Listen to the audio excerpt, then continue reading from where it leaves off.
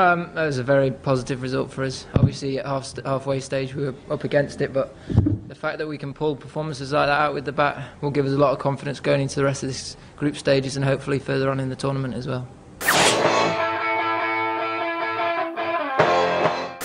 You always got a chance in this format of the game, and with the players we've got in that dressing room, the depth in our batting, we always knew that if we got off to a good start, which we did, you know, we were more than capable of winning that game.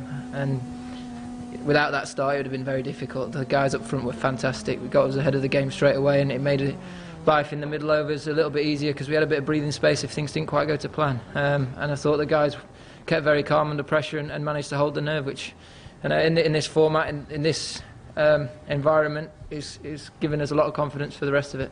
As I said, it's filling us with confidence now, and the best thing about it today really is it wasn't a complete performance. We didn't play at our absolute best, and we can still win a game of cricket chasing down a score like that. So that will give everyone in the squad massive confidence going forward, regardless whether it's bat or the ball. And hopefully that can give us a bit of momentum now to go through the rest of this group stage.